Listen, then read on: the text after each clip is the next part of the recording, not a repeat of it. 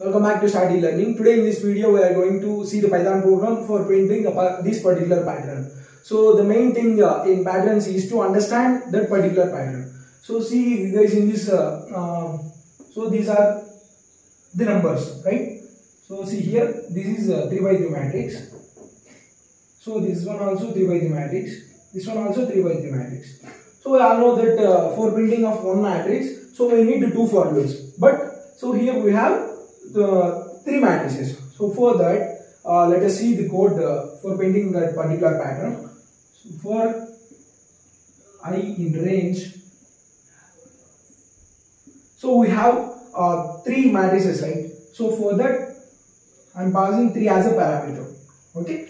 Next, for j in range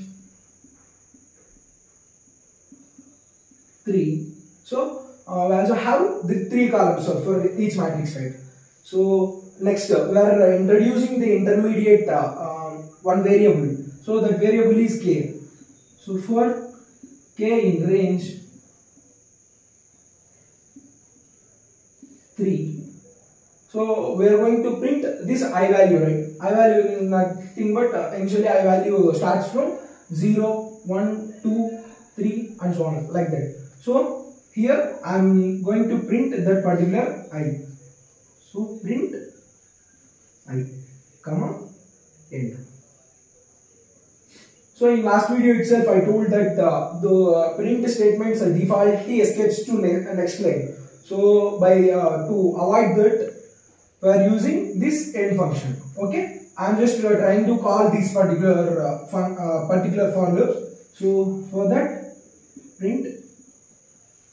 So when I call the only one print, so this matrix only displayed.